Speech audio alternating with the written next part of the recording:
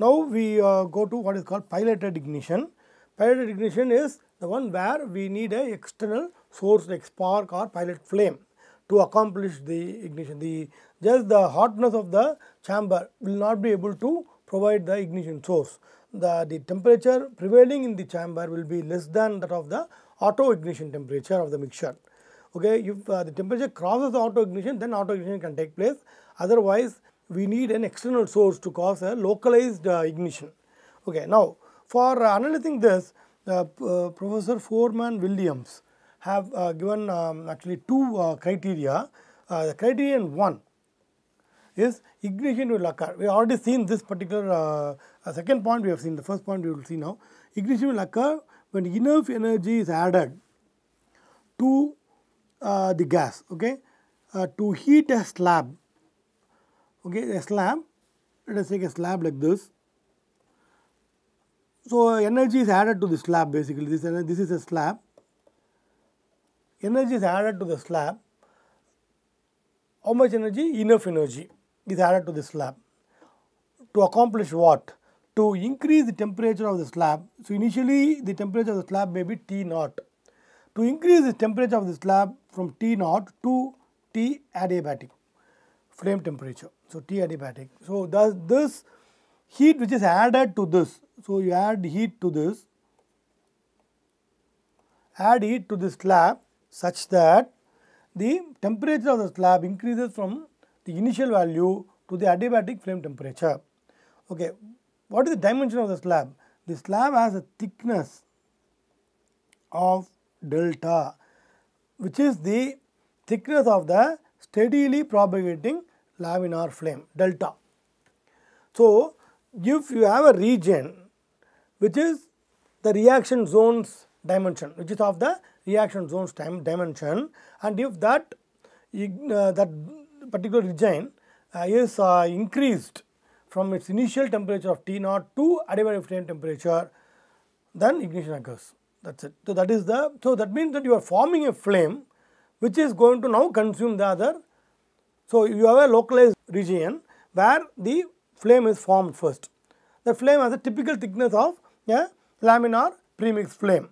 So which is delta, and if you can heat up this region to adiabatic flame temperature, that means you accomplish ignition there. Okay, that is one of the things. So for that you need to add enough energy. So what is the minimum energy which we need to add? That is one of the criteria we should see. Second one is what we already seen. The rate of liberation of heat, that is heat which is released by the chemical reactions inside this slab of delta thickness must approximately balance the rate of heat loss from the slab. Okay, now here you can say conduction. So this is QL dot, I will say. So this is the rate at which the heat is lost. Okay. So this basically by thermal conduction. In the previous case where the mixture was fed inside, convection heat transfer was predominant. In this case there is a still premixed gas, a localized ignition is provided at a particular point. So by conduction the heating is taking place. So thermal conduction is assumed here.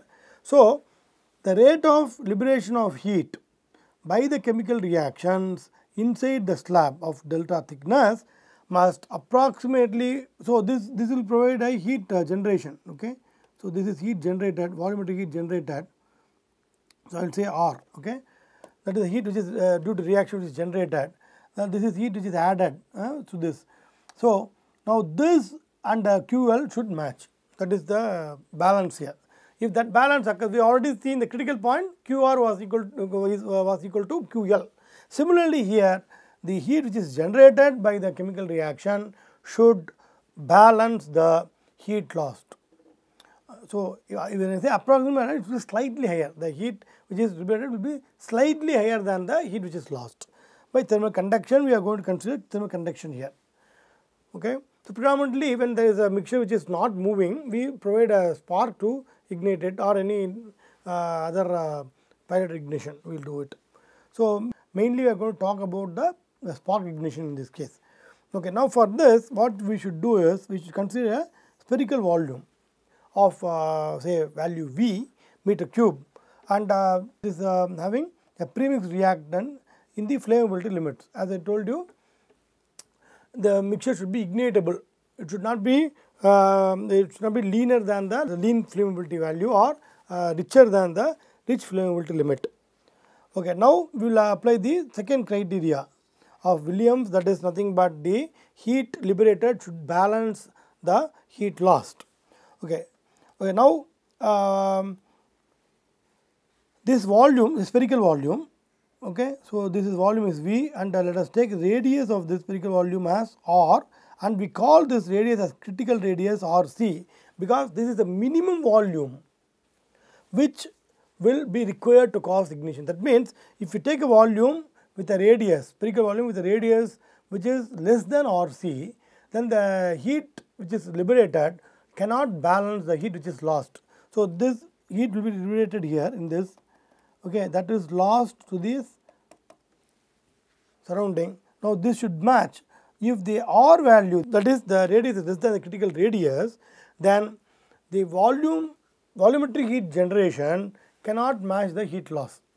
So that means that the critical radius is assumed here where ignition will occur. So what is that value? Okay, now again we try to balance the heat which is generated with the conductive heat loss. Okay, so now here again this is the negative term. You can see this negative term is the rate of consumption of fuel. So that is negative. So negative is positive into delta Hc, which is the heat of combustion, and this is the volume of this the spherical volume 4 by 3 pi r cube. So here the R is critical radius. Okay, now that will be heat which is lost by conduction, that is this here this is negative because heat flows in the direction of decreasing temperature. So this negative sign appears because this is negative, and 4 pi r square which is the surface area, and this is the thermal conductivity.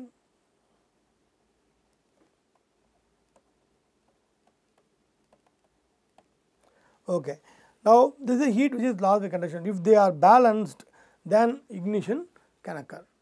So if they are balanced, actually the left hand side will be slightly higher than the right hand side. So heat generated, as we already seen, is the product of average fuel consumption rate, omega dot F triple dash, average fuel consumption rate, and multiplied by the heat of combustion delta Hc and the volume of the reactant, which is 4 by 3 pi r c cube. Okay, heat conduction is analyzed by the Fourier's law, where it is the product of surface area 4 pi r square, thermal conductivity, and temperature gradient. Temperature gradient in this case is negative, so negative sign appears there. Okay, so the heat actually, the heat flow direction is in the decreasing temperature direction. So when ignition occurs, a small volume of reactants considered will be burnt. Okay. Okay, now please understand that. So this volume, small volume, what we are considering, critical volume, what we are considering, that is the minimum volume, it will burn, so that the temperature of that will be Tf. Okay, so Tf, let us this can be assumed to be homogeneous also. So once it instantaneously burns, then the temperature reaches from the initial temperature to the flame temperature. So at R equal to Rc, we can say temperature is Tf, this is the flame temperature. Now as R goes to infinity, okay, so you can see this is the, so this has burnt now, so temperature here is Tf. So R equal to Rc here, okay, Rc, temperature is Tf, and it actually decreases asymptotically to a value of T infinity, okay. So this is Tf, and R is increased here, so this is at a very far R. So R infinity I will say. So this is R equal to Rs. Okay. So this asymptotically reaches the ambient temperature of T infinity. So T infinity is the ambient temperature. This is the exponential decay, and asymptotically it reaches. Asymptotically means very after a long distance, radial distance, the temperature reaches T infinity. Correct. So for this case, the heat which is conducted at the surface is lost by convection.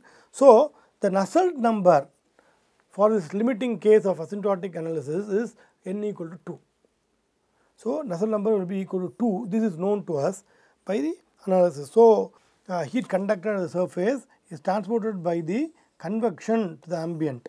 So that means 4 pi r square into thermal conductivity into temperature gradient will be equal to some h value into again the same area through which the heat is conducted will be convected out, that is 4 pi r square into delta T. Delta T is Tf minus T infinity. Okay. Now for this limiting case we know the Nusselt number is 2, okay, exponentially and asymptotically reaching the value of T infinity. So now what is Nusselt number? Nusselt number is defined as h some characteristic dimension d divided by k of the gas. Now this characteristic dimension is now the diameter of the taking the diameter of the volume, that is a spherical volume. So that is, this is equal to 2 times Rc. So h into 2 times Rc by thermal conductivity of the gas, that is lambda, is equal to 2. Now you know that. So now you can write the temperature gradient dt by dr calculated at Rc obviously at that surface will be equal to, now rearrange the term, h is there here, h 2Rc, I multiply by 2Rc and divide by 2Rc divided by this lambda from the left hand side comes here, lambda. So this is the Nusselt number basically. So this is nu which is equal to 2, that also we know, that into Tf by T infinity divided by 2Rc, what we have multiplied and divided here, 4 pi r c square cancels here. So now this as a value of 2, so 2 and 2 cancels, so the temperature gradient can be written as the flame temperature minus the ambient temperature divided by the critical radius Rc. So just to get the temperature gradient in terms of temperature and radius, we have done this small analysis of considering the heat which is conducted from the surface of the sphere, what we considered is lost to the ambient by convection. It's actually a natural convection basically. So we can see that the asymptotic value of this scenario is Nusselt number equal to 2. When you substitute Nusselt number equal to 2, you get the temperature gradient as Tf minus T infinity by Rc. So natural convection. So when you add forced convection, the Nusselt number value increases from 2. So in this scenario, we get the dt by dr at Rc as Tf minus T infinity by Rc. So this expression is now used in the heat balance equation. So substituting that. So now when you substitute minus omega dot f triple dash delta Hc, the volume heat generated equal to heat loss 4 pi r square lambda dt by dr at the radius at Rc is written as Tf minus T infinity by Rc, or you get an expression for Rc as Rc square equal to 3 lambda into Tf minus T infinity divided by omega dot triple dash into delta Hc. Okay.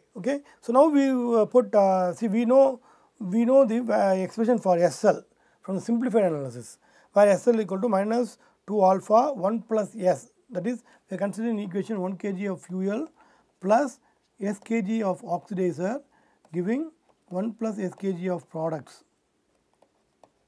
So in this equation 1 plus X is the mass of the product which is produced per kg of fuel, so that 1 plus S into omega dot triple dash, that is this average reaction rate, fuel consumption rate.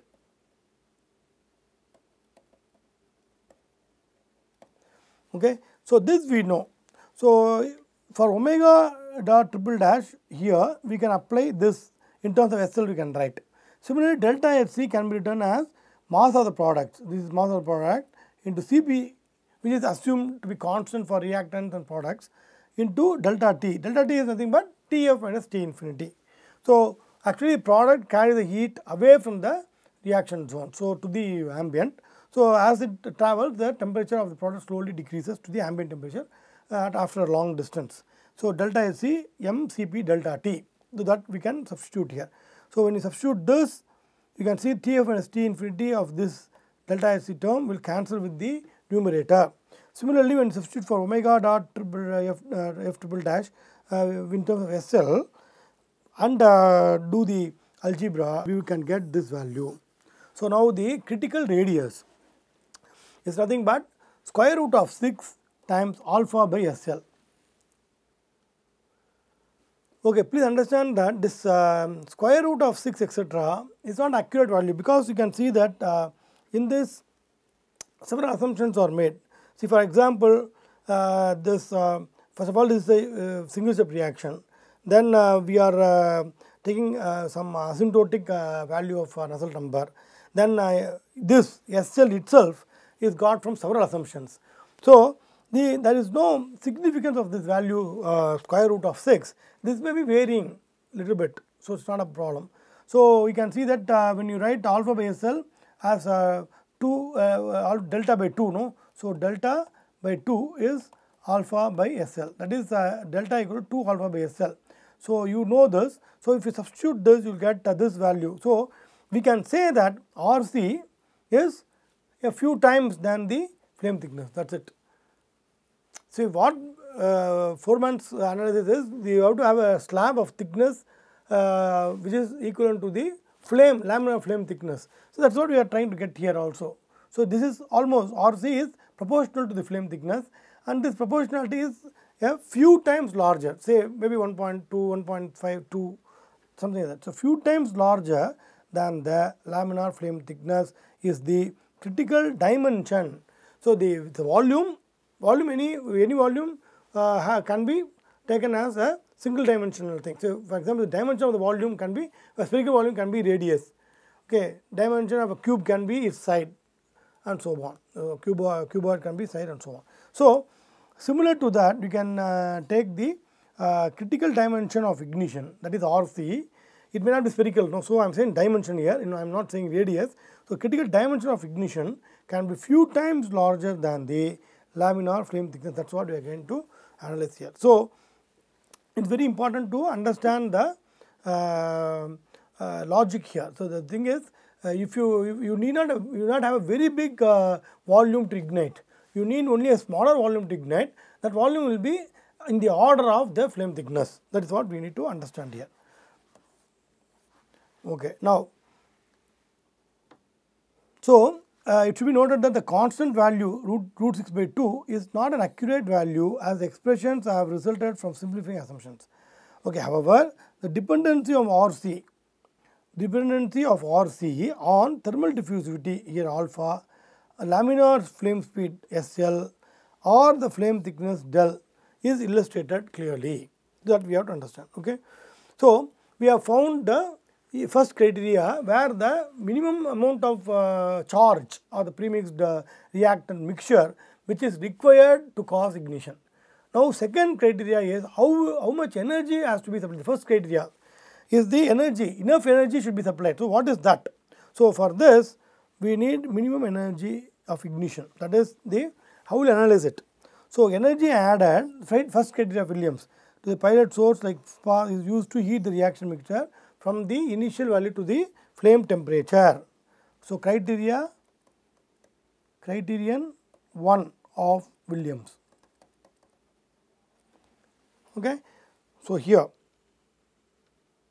criterion 1, ignition will occur only if enough energy is added to heat a slab as thick as, that is RC is the critical thickness of the spherical volume what you consider, which is proportional to del, the flame thickness. So we have to increase the temperature from the initial value, which is the ambient temperature, to adiabatic flame temperature. So we write here the ignition energy should be equal to MC, mass of the charge, which is nothing but the mass of the burnt mixture also, that because the entire charge will burn to cause ignition.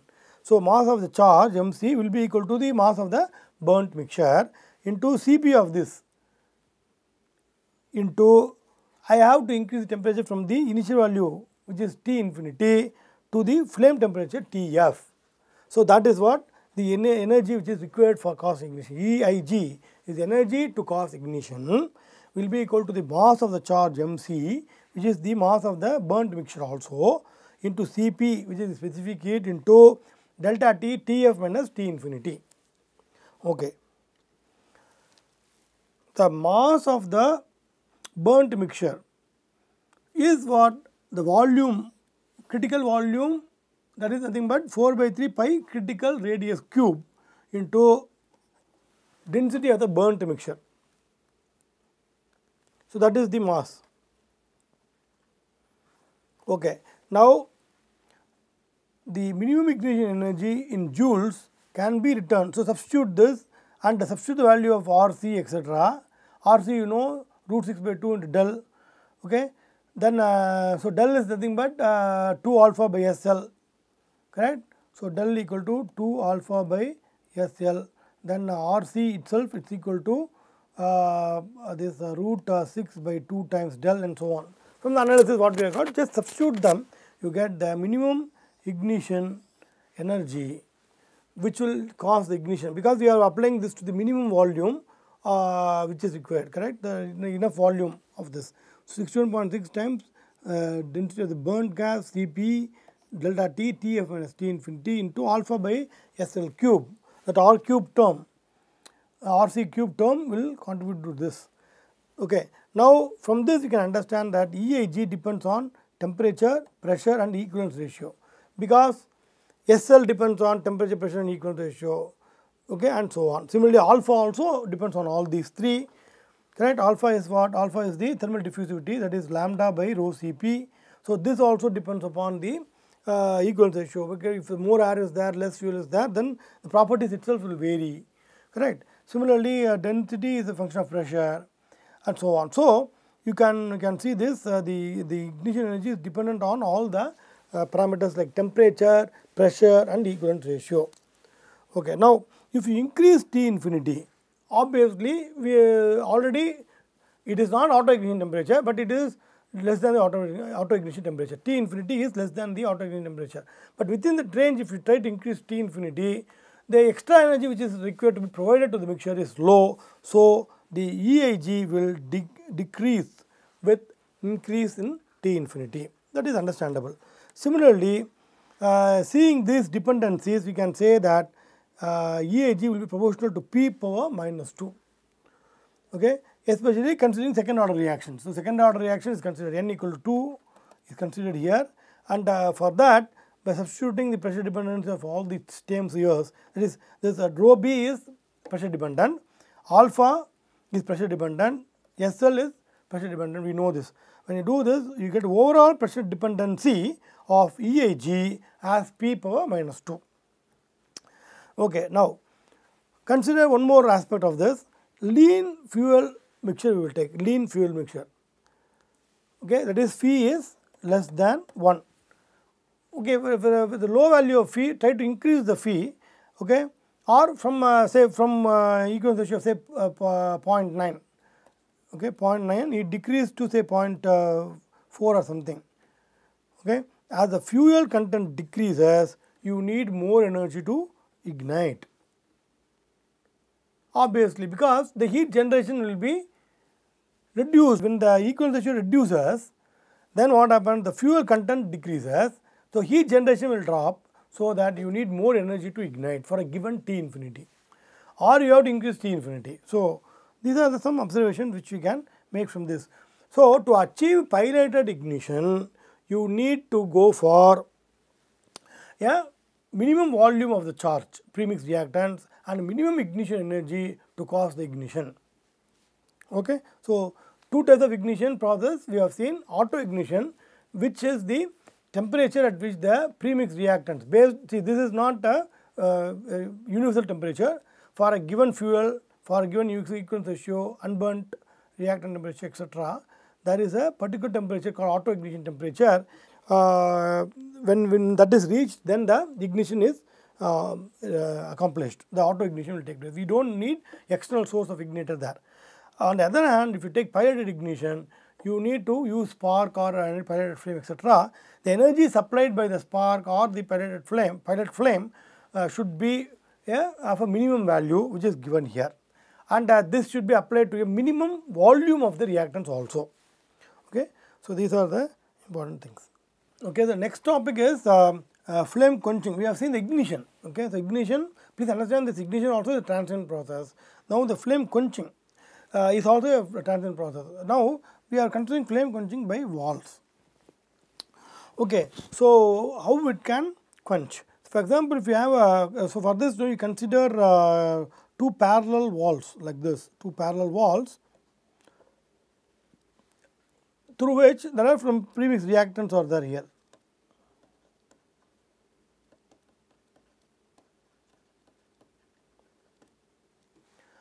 Now a flame, this is the flame actually, this zone is the flame zone with the thickness delta.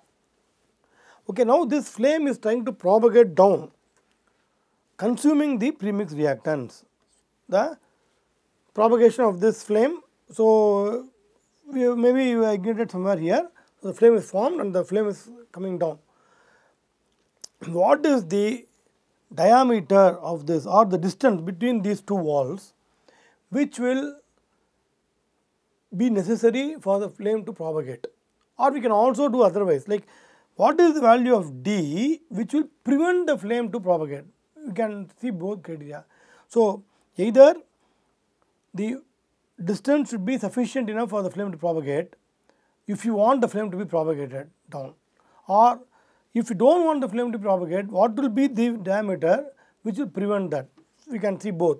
So for this we have to use Williams' second criteria. Okay. So what we are trying to do is we are considering a premixed flame which is propagating in a space between two parallel walls, vertically oriented walls, and for this to propagate, what is the criteria for the propagation determined by the Williams' second point, second criterion, which is nothing but the heat release should balance the heat loss to the walls by conduction. Here obviously the wall, there is a conduction, so the stationary mixture is there, flame is propagating down and losing the heat through the walls, and what will be the balance here.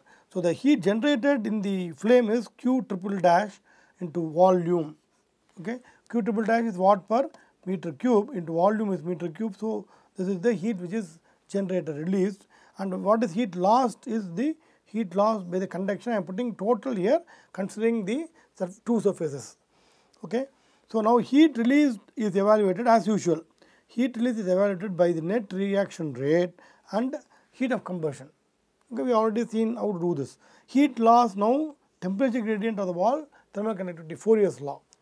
Okay, so let us apply this. So you have to understand that here what we are trying to do is we are trying to see a space, the dimension of a space through which the flame can propagate. If the dimension is more, the flame will surely propagate. We are trying to know the minimum dimension of the space between two parallel plates. It can be a circular tube also, or the diameter of the circular tube through which the flame is going to propagate. Okay. If the diameter is less than that, or the dimension D is less than this value, what you are going to estimate now, then the flame will not be able to propagate. So we have several applications for this. Let us see. So now what is Q triple dash? Is nothing but the rate of consumption of the fuel, omega dot F triple dash into the delta SC. Heat lost by the conduction is thermal conductivity into area into dt by dx. Okay. So now this Q dot, this will be kilogram per meter cube second, and this will be kg, joule per kilogram, joule per kilogram. So now this will be joule per, watt per meter cube. So when you multiply that by the volume here, meter cube, you get watts. So Q triple dash into volume will be in watts. Okay. So right hand side already we have, this is watt per meter Kelvin, and area is meter square, and this will be Kelvin by meter. So now you get this as watts. So when you do Q triple dash into volume, and that can be balanced with Q conduction. So that we are going to balance now. Okay, now before doing that, this is very important to understand how will you estimate the temperature gradient. Okay, now please understand the temperature gradient basically is, so if you take this two parallel plates here, so this is D. Okay. Now maximum temperature here is T flame. and this will be T wall. Okay, so worst case scenario if you take, so the gradient, I want gradient at the wall, please understand. So I have to go near to this. Once since heat is lost in this direction heat is lost, correct? In both directions basically heat is lost. So in the flame zone, since heat is lost from both the directions, the temperature Tf cannot be uniform and suddenly lose to the wall, we suddenly reach the wall temperature Tw. So there is a temperature profile for this. From a maximum value of Tf, it goes to T wall. So if you say this is the say Tf, and it decreases to T wall within the distance of say d by 2.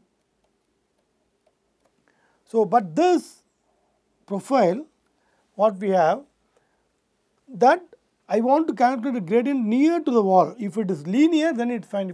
But it will not be linear. So what happens here? Near the wall, the gradient, how will you estimate this gradient? That is the question, correct? So what is the minimum value this gradient will assume? The minimum value the gradient will assume is Tf minus T wall divided by T by 2. That is the minimum it will assume. Minimum value of this gradient will be this. But you know, very near to the wall, this will not be correct. So the gradient of estimated by this expression will be under predicted actually. So this cannot be applied. This can be applied only as an approximation. So how to improve this we will see.